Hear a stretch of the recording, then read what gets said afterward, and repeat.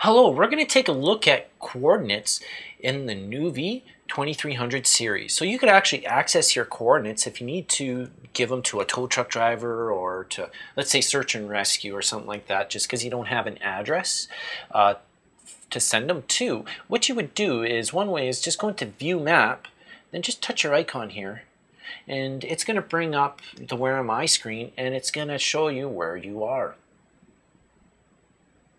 We could actually save these coordinates to our favorite database by hitting save. We could back out of here. We could also enter in coordinates to navigate to them. And if we want to enter in coordinates, just go into where to. Once you're in where to, we're going to go to the bottom of this screen here. And we've got coordinates. So let's select coordinates. Now we have the coordinates here. Once we've entered in the coordinates and we want to verify they're in the correct location, we can hit view on map. We could also hit these three bars up here and we could change the format.